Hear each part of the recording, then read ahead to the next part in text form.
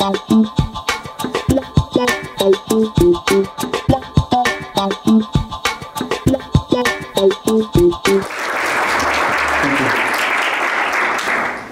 so my name is Matan. I will give a talk about general decentralized decision making and specifically for insurance. Okay, so firstly, before we dive into decentralized decision making, what is a decision making process? So one of the definitions given by Boyd is referred as the OODA loop. As you can see in the OODA loop, you have 4 stages. You need to observe. You observe the environment, you sense it, you measure the environment. Then you orient yourself with respect to that environment, which means that basically you're mapping all space of possibilities and calculating or predicting the outcome of each possibility. Then you make your choice. So this is basically a skill, this is a computation, this is where your value system is. You're making a choice out of all space of possibilities, and finally you act. And then you're returning this feedback loop again and again. This is the OODA loop. So now with that, we want to make a generalized, decentralized decision-making system. So what are the qualities that we would like to achieve in a decentralized decision-making system? So I would argue that there are 3 basic fundamental qualities we need to take care for, which are the following. Basically, we want to create maximal alignment of interest, maximal collective intelligence, and minimal cost of coordination. Let me try to explain each of them. So let's start with maximal alignment of interest. So if you look at the economy today, if you want the open market, the global economy today, then we already have a pretty much decentralized collective intelligence system, right? The economy itself is very decentralized and it has a lot of collective intelligence. The problem though is that there is no mechanism for alignment of interest. So if I'm a company and I have several competitors, I have the incentive, the interest to actually damage my competitors.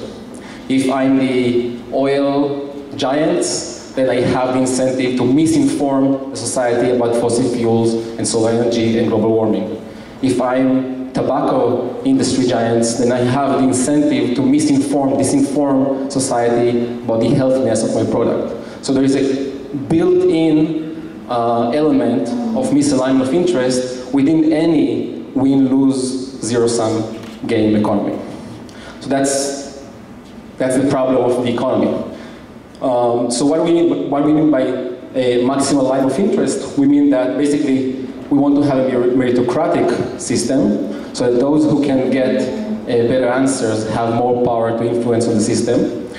We want to have some sort of reputation feedback loop, which means those who perform well under a certain value system get more and more reputation so that they have more power afterwards. So it's an evolving system. Then we also want to have forkability, because as long as if you are not aligned with the value system that you are acting you need to have the possibility to fork to another value system, and then you get diversification of aligned value systems. And finally, of course, you want to reward good act. So that will create basically maximal alignment of interests. Now, in an organization, for example, you have fairly well alignment of interest, right? So an organization knows how to create the alignment of interest. The problem there is just the opposite, okay, because it lacks collective intelligence. You can think of it as roughly the level of collective intelligence in an organization is roughly the collective intelligence of its management team. So that's basically the bottlenecks. And the real question is how to create something, we could call it an organization, we could call it an organism, how to create something that has the attribute of an organization in terms of alignment of interest, but then has the attribute of decentralization and collective intelligence as the open market economy. So how do you maximize collective intelligence? So the most important thing, firstly, is to have an open system. If you don't have an open system, you cannot have collective intelligence coming from the edges, right? Then you need to have the ability to have edge decision making. For example, you can have a very large organization, many participants, but still the CEO is the bottleneck to that collective intelligence. So you need to have people making decisions on the edges in order to basically increase collective intelligence. But then, of course, the challenge is to make it resilient. Like, how do you, on one hand, allow, it's kind of like almost opposite qualities, right? You want to allow decisions to happen in the edges, and at the same time you want to be secure from bad acting and kidnapping the system, right? So that's the conundrum of decentralized decision-making process. Finally, of course, you want to minimize the cost of coordination, which is the easiest because it's already done. We got the blockchain, it's already done for us. So firstly, there are rules to play. So if there are rules to play, the meaning is that we don't need to struggle deciding about the rules all the time because there are rules to play. We just can play under the rules. Then there are autonomous contracts to actually execute under those rules, which is great, and there are P2P networks to connect us all. So that's the easiest part. Well, actually, it's the hardest part, but it's the easiest because it's already done. Great. Okay, so this is the biggest conundrum of decentralized decision-making, which is a fundamental tension. There is a fundamental tension in every decentralized decision-making process. There is a fundamental tension between decentralization, resilience, and scalability. That also holds true for the blockchain itself. The blockchain is a decentralized decision-making, very narrowed purpose, but is a decentralized decision-making process, and it has a strong tension between decentralization, resilience, and scalability. And I'll show you the tension. I also propose means to basically work with that tension. And as you'll see, we are already familiar with those means under different names already in the blockchain. So what is the tension? It's very easy to understand. It's basically the tension of the natural limit on attention bandwidth. So when we say decentralization, intuitively, we mean that there are many evaluators. So each decision needs to have there are many evaluators that can decide about it. When we say resilience, we mean that large active percentage of evaluators is active per evaluation. And then with scalability means that we have many evaluations. So essentially when we say all that, what we mean is that roughly everyone attend everything, right? But if everyone attend everything, we just got the bandwidth of an individual for a large organization. This is clearly inscalable, okay? In fact, we get even less than individual, or roughly at the same order, but less than individual, because at each decision will be as slow as the slowest, right? So it's even worse. This is a fundamental tension. We cannot, in a way, I mean, we cannot make it, we cannot, I would say, delete that tension. We somehow need to work with it, okay? So that's the main challenge. Okay, I will suggest some fundamental principle that I argue that has to be in a system that resolves that tension, okay? 3 fundamental principles. So one of them is monetization of attention. I will get into more details, but that is to say that attention is scarce. If attention is scarce, it needs to be represented by a scarce element, thus token, monetization, coin, whatever, currency. So this is a fundamental truth, if you want, of reality. The second one is compositionality or complexity. So the more your system is complex, the more it can handle scalable, resilient decision-making, and we'll show details. And the third is the relative majority, which I will get into much more details later. So let's start with monetization of tension. It's the easiest to understand. Basically, you firstly get, for free, you get anti-spam and anti-misuse mechanism. If it costs to take the attention of everyone, then you cannot overflow and basically attack the system, like sort of DDoS attack the attention of the system. So that's a very good bonus to begin with. Secondly, which is no less important, you can still promote something more when you need it. It's not bad that you can, if you want, you can purchase attention, collective attention, and that's not bad. I mean, sometimes the thing that I want is more important than something else that I just a little bit want, but it's not critical. So there is flexibility to purchase, if you want, more of the collective attention of the organization. Thirdly, it gives a monetization model for the organization, which is great, right? An organization that doesn't have a monetization model cannot go under growth and sustainability, so it's good to have a monetization model. And finally, I just want to remind you that you're already familiar with that concept. This is just analogous concept to gas in Ethereum, or if you want, Bitcoin in Bitcoin. So basically, Ether is the gas to pay for the collective attention of computers in a decentralized computing network. In the same way, the native tokens of this system will be the gas to buy for collective attention. You cannot buy the decision, otherwise it will be corruptible, but you can buy the attention. And as you see, you also need to stake something to be resilient. Okay, so compositionality. So firstly, what do I mean by compositionality? So I thought that it's better, instead of just formalizing, let's just make a picture. So this is what I mean by compositionality. This is a non-composition system, or non-complex, and this is a composition system. So what is the effect of that? So first you can see that it pushes localized decisions to localized groups, right? So for example, if this is a fund management system, or insurance fund management system, then you can empower some of the decision into a smaller circle, right? It's basically equivalent to empowerment. And then smaller decisions, localized decision, can be taken by localized groups. So it's much more efficient. Secondly, which is no less important, you can see that even the global decisions that occur here or here are actually more efficient in this structure. So let's just make a quick test. How many individuals, let's say that are all equal, how many individuals need to agree here to form a decision, majority decision? Suggestion? So these are nine individuals. So how many individuals need to agree about consensus about the decision? 5, correct.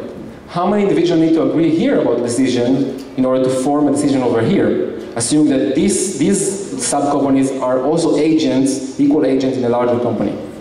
4, exactly. So you see, not only we pushed local decision into localized groups, we also increased the attention bandwidth of the higher group as well. Now you may complain that we just hurt resilience because we can take over the system with less agents, but I would argue that we didn't, because not every configuration of 4 people can take over the system.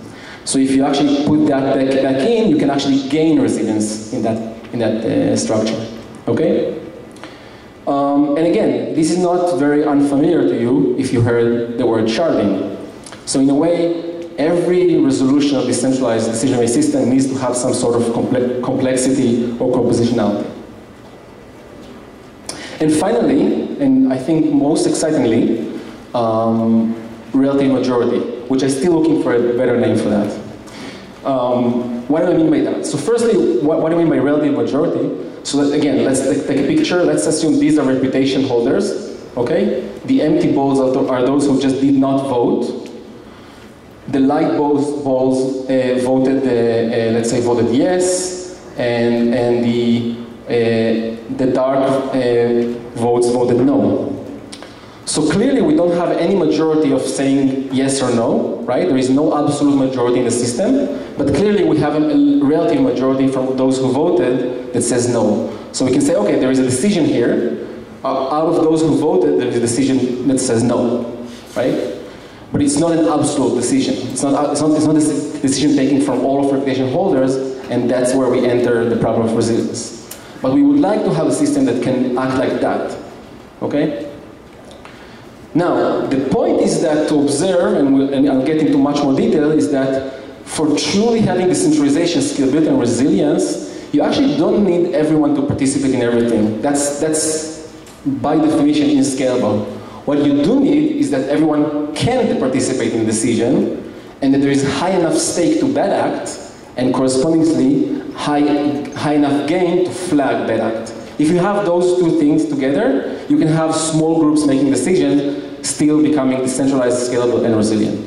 And again, this is not very unfamiliar. If you're familiar with the logic of off-chain computation, it's the same idea. Some people can make the computation off the chain, they can just submit the answer.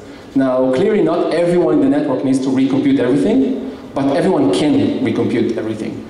And why should they? Because there is high enough stake. Whenever you're submitting to the chain off-chain computation, you're staking something, and if you're lying, you're losing that stake. And anyone can check that. And anyone will check, or some people will check that because they can gain that stake that you will lose. So the critical point is that the openness rather than the inclusiveness. Okay? So let's take a concrete example. Let me see how I'm doing with time. Yeah, let's go. So let's take a concrete example. I want to propose one simple voting system, which is decentralized, resilient, and to some degree scalable. I will try to be as detailed as possible, not too technical, but basically I will try to describe the entire protocol. So there are 4 stages if you want. Oh, this slide actually was updated, so look at this. There are 3 stages. There is a proposal submission, there is the boosted proposals, and then the proposal queue. Okay, I just merged 2 bullets into 1 bullet. I like 3 more than 4. So let's start with the proposal submissions. So basically, by that I want to say firstly, this is a proposal-based system. Not any decision system is a proposal-based system. Okay, you can also have actions triggered by non-proposal systems, but proposal is the simplest. So let's start with proposal-based systems. You submit a proposal, anyone can submit a proposal. Again, openness, anyone can submit a proposal. There is some minimal fee to play, so there's a minimal submission fee.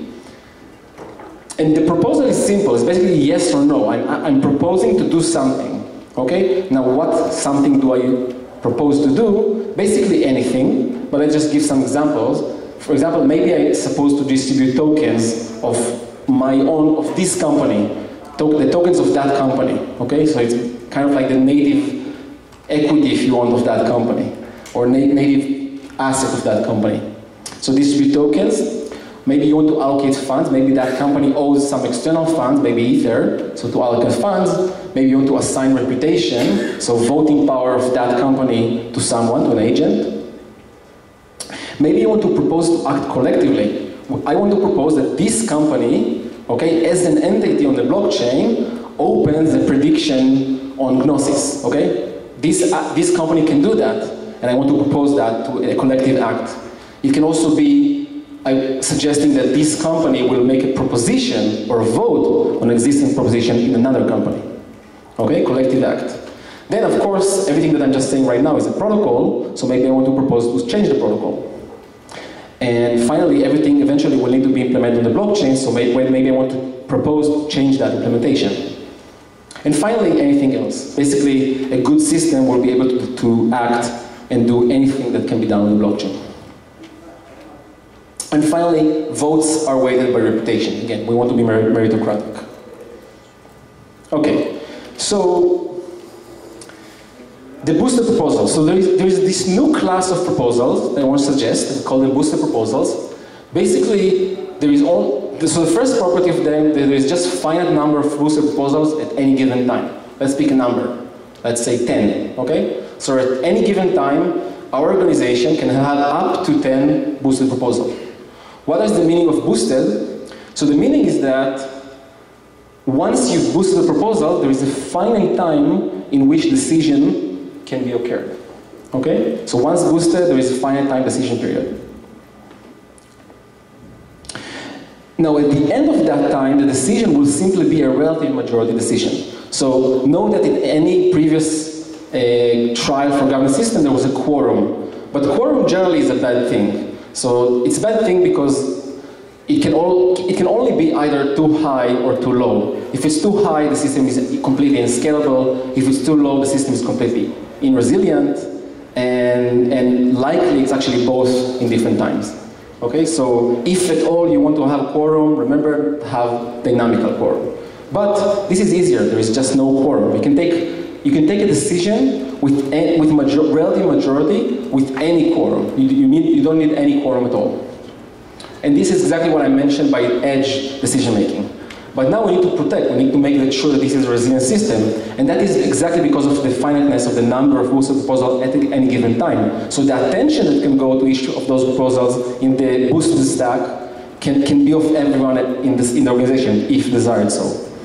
So there is no quorum needed. And finally, just a small comment, if you're familiar with that, you won't be surprised. If not, I won't get into it, but basically you have to have a quiet ending period, which means that, let's say, in the last day of the vote, no change in the majority from yes to no or vice versa has occurred. And if a change did occur, then you postpone the ending in another day, and so on and so forth.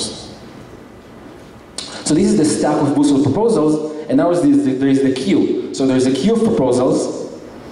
Anyone can vote on proposals already when they're in the queue, And if somehow majority of all reputation, this kind is the absolute majority of all reputation holders approve that proposal, it is just executed. It doesn't need to go to the stack, to the boosted stack. However, note that every time that the stack is being vacant, which means one of the 10 proposals in the stack has been closed, one proposal from the queue goes to the stack. And which one? The one with the highest rank. So what is rank?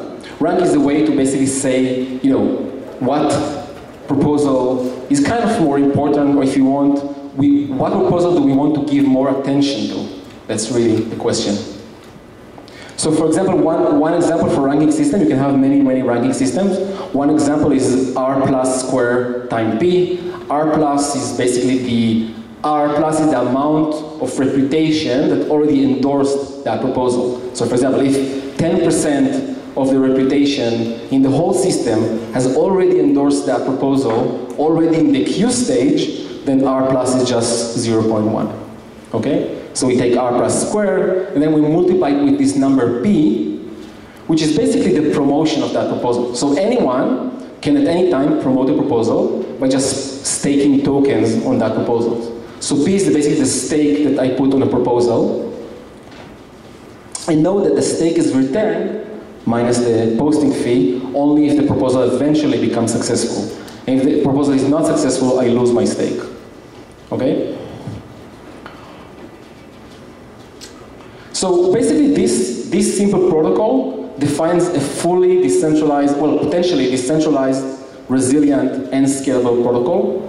Well, again, the tension is always there. So when I say scalable, it's always scalable to a degree. So in this case, the scalability of the protocol is bottlenecked by the number of boosted proposals at a time. If it's 10, that's exactly the bandwidth of the organization, but it can be higher than individual bandwidth. You can set it up. You can also dynamically change that number via proposal to change the protocol or to change that number.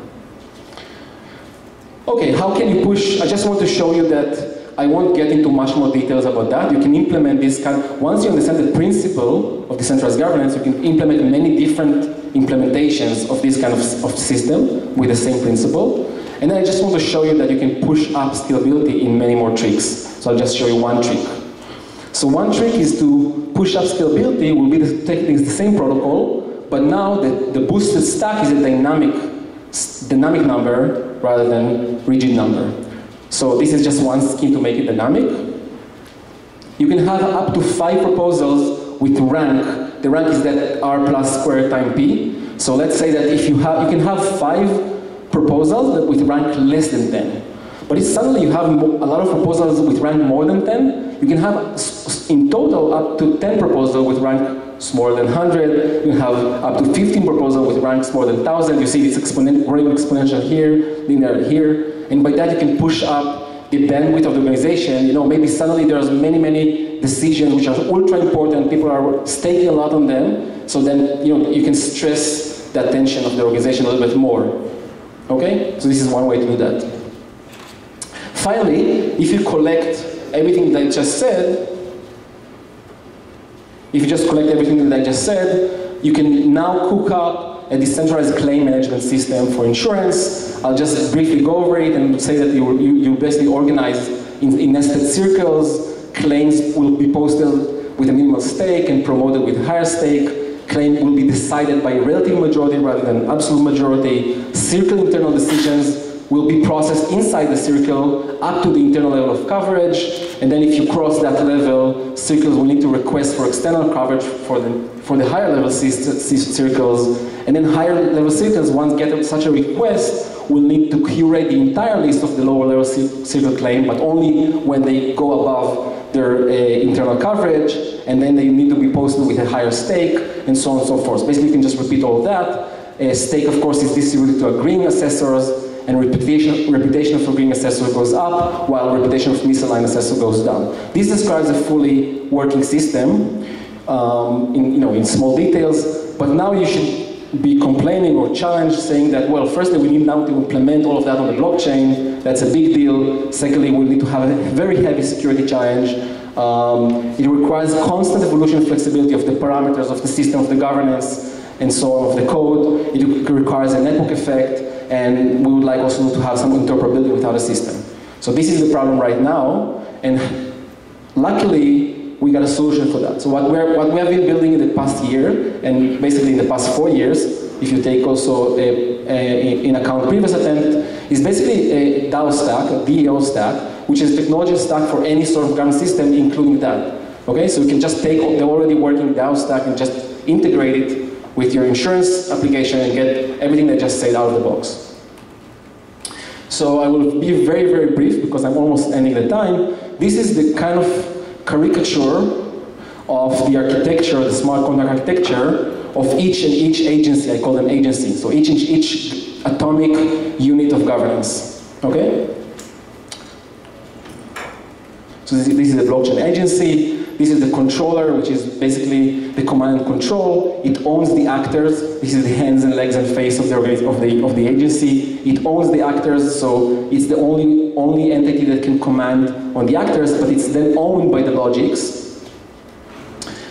These are the logics. These are the building blocks of governance. Basically, the governance is always dissolved into do's and don'ts. So these are the do's, the logical rules that says if this and that happens, then that and that, execute that and that.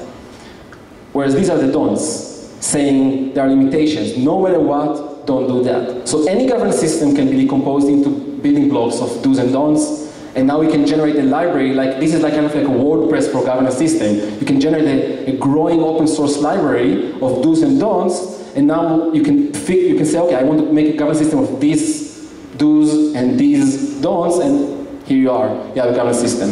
And that's also solving the security problem, because you don't need to recode every time you make a new governance system. You don't need to recode the whole thing, which will be insane, of course, security-wise, but you can use battle-tested plugins, governance plugins, that have already been working in many other systems. Finally, these are the actors, what they can do. Basically, anything that I just mentioned before can be done with these systems, including changing the protocol. And the interface is here. All users interface with that system through the governance schemes, which are here. Finally, design principle, modularity is highly modular. You can break things into very small chunks. Simplicity, the whole system is fully upgradable, fully interoperable with itself and with other systems. So a company can open an agent in another company, or a company can open a company in Aragon as well. Openness, of course, is very crucial. And let me leave like 3 minutes for questions, and just ends here. You can see the whole code, back end, front end, in here. The system is live, working, heavily tested. And this is my email, and you're welcome to be in touch. Thank you.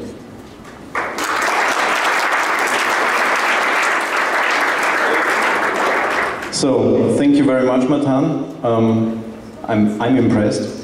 My first question to you would be, we have insurance systems in place, we have licenses to put insurance systems on the blockchain. How can we get this implemented?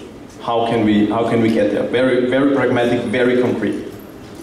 Yeah, very concrete. So why it's called DAOstack? Because we actually build stack of layers. I haven't put it in here. So this will be the first layer in the stack. We call it Arc, which is the framework for governance. It's very general, very modular, already working. And then the second layer is called ArcJS. It's basically a JavaScript library that you can operate everything that we can offer. You can operate from JavaScript directly. And then there are collaborative apps going on top of JavaScript. We already have one. There are a few others that are already in process to integrate to that stack. So basically you can take your application and then directly integrate to that system through JavaScript and basically operate everything that I said. If you are missing some element in the protocol that are not existing yet in the library, part of our service is that we are helping you figure out that protocol and implementing the missing elements. Thank you so much. I think we have another task on our to-do list, Christoph. So I want to open up. We have a bit of time for questions. Who wants to start with the first question? Oh, thank you. And we have another one. You mentioned Argon. Is that part of the stack? Argon? So Argon is a different, of course, project which is highly related. I'm just saying that this one is highly interoperable in the sense that it's so interoperable, modular, and universal that it can actually operate also with Argon and basically any other system. So Argon is not integral part of that stack. I'm just saying that this stack interoperable with every other system, including Argon. Does that answer your question? Any more questions to Matan? Okay. If we have no more questions, then I would say we go to the next speaker. Thank you so much, Matan. Thank you very much.